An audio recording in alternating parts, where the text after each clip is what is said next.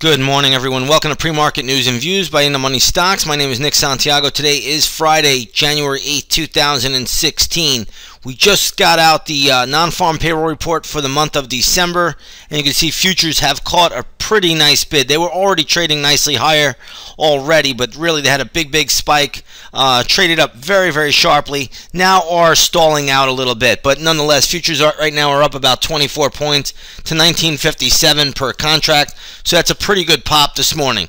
That does not erase the damage that was done on the charts this week. There was some major selling pressure this week, and today we're getting back a little bit of a breather. We'll see if it can last into the closing bell, but nonetheless, you are getting a pop before the open, so we'll see how this plays out throughout the trading day. All right, a few stocks in the news. That's where we make our money. Let's go to the charts. First one I'm going to start off with is Bed Bath & Beyond, triple BY, and what you're going to see here is the stock is trading at $45.65, closed at $46.51, so that's not telling us a whole lot. A level I do like for the stock, if it sells off, would be around $41, so that's the only thing I have for it right now at this point in time. This is an equity, though, that we will be looking at once the opening bell rings. So again, if you have not done so, come on over, take a 7-day free trial to the intraday stock chat. We've already started off with an awesome 2016. Even in a down market, we've been knocking the cover off the ball, and you can do that with us. All right, let's take a look at Cirrus Logic, CRUS. Looks like this stock is catching a nice little bid today.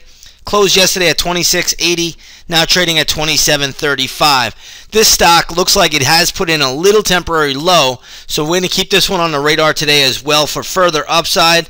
Again, it is up before the opening bell, so we'll look at this one in a little while. Stock that is getting hit today, Gap Stores, GPS is the ticker symbol. Stock traded yesterday on a closing basis at $26.74. Today it is trading down to $24.25. This stock just does not have any conviction underneath it. Be very careful here. The only level that I'm seeing right now that looks even remotely decent would be around the $23.85 level, and I'm not even sure I like that level. So again, if you want to trade this alongside of us, come on over, take that 7-day free trial, and we'll be looking at this one once the opening bell rings today. But to be honest, right now, this is a very tough trade, and that's a pretty big sell-off. All right, let's take a look next at Qorvo. That's QRVO. Let me just put that symbol in there. And you're going to see this stock right now is trading decently higher, closed at $45.64. Stock right now is trading at $42.71. So again, this stock for the most part is underwater, and what you're seeing here, has come off the lows. So we'll be looking at this one. This is a new issue. This stock has only been around since January of 2015. So it makes it a little bit tough for us to find exact levels, but again, this one will be on our radar once the opening bell rings today. Let's take a look at TCS, which is the container store. This stock has just been absolutely annihilated, closed at $7.18, now trading at $5.13. I got emails about this one already. This has just been on a straight downward trajectory since its IPO. Don't do anything with it. Maybe they'll support it at 5, maybe they won't, but it's not a stock that I would be looking to get in front of. Let it fall, and you could pick up the pieces after it gives you a rebound, but there's not much you want to do with this one at this point in time. Let's take a look at American Eagle Outfitters, ticker symbol AEO. Right now, if you take a look at the stock, you're going to see that it is trading at $13.94, closed at $15.88. This is not a pretty picture. This is a broken equity here. There's a little bit of support at 14, but the only level that I really like for this stock would be around $10.75. And again, it could get there, so don't rule that out. But if you look at this stock around $10.75, I think that's where traders could start to nibble in on the long side for a scalp play. Other than that, I really wouldn't do much with it ahead of time. All right, gold mining stocks are getting hit today. GDX.